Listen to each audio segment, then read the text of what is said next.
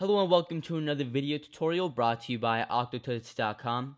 Today we're going to take a look at making a pretty simple effect in Photoshop that I like to call a shining text effect. And this is what it looks like.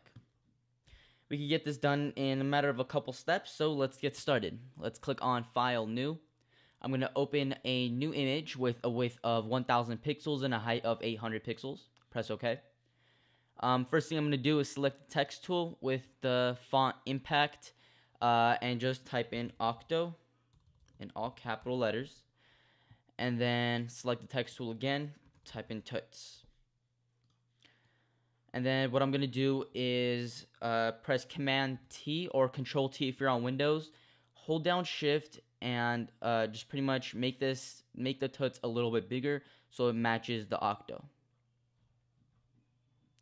That looks good, and I'm going to position this a little lower, and that's looking good.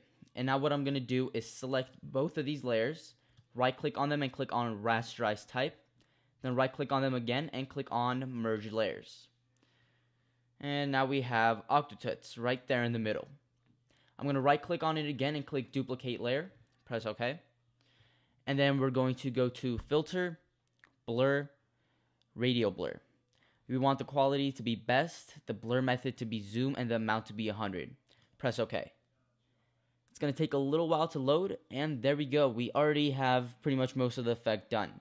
Now all we have left to do is to fill in the background with black. So we're going to select the paint bucket tool, click on the background layer and fill that in.